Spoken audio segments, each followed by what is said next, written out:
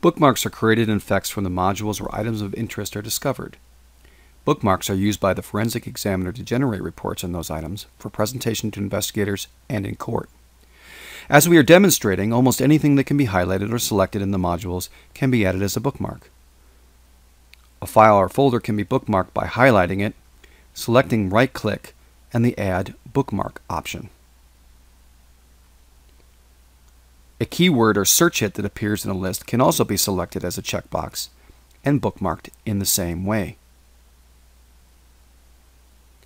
A selection from a file, such as a fragment of text or a hex string, can be highlighted and bookmarked using the right-click drop-down menu option. Bookmarks can be organized by grouping them into folders. The bookmark folders can be created when adding a bookmark, or a bookmark can be placed into an existing folder, as we are demonstrating here.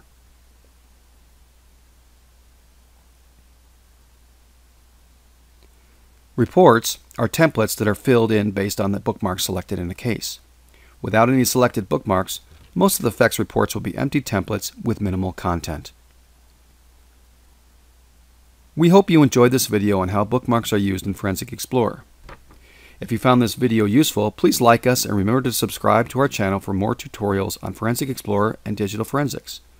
You can find a link to a demo copy or purchase of Forensic Explorer in the video description by clicking on the links in the lower left of your screen or by pointing your browser to forensicexplorer.com.